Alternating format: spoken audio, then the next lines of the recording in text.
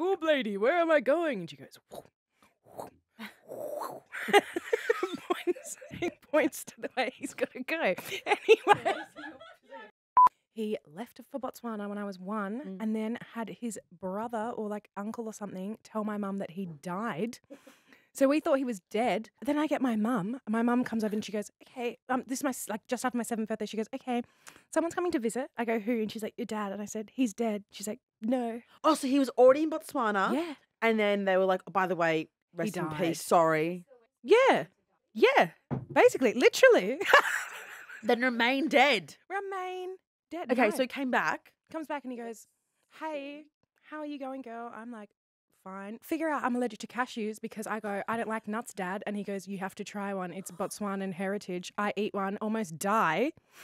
Then after 2 weeks, he goes, I've had enough of being here. I'm going back.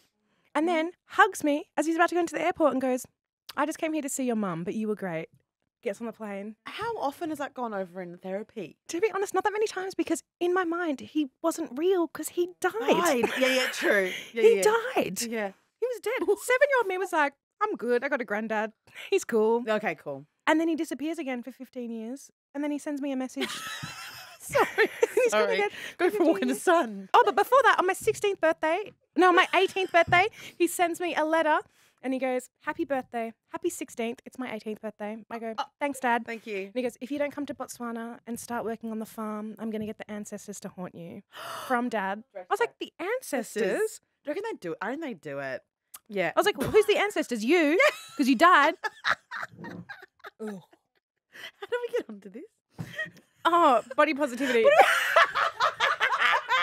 I was getting death threats. So he's like, Dad. Segue. Because you're dead. Segue. Okay. Hey, can you do stand? Do you ever do stand up?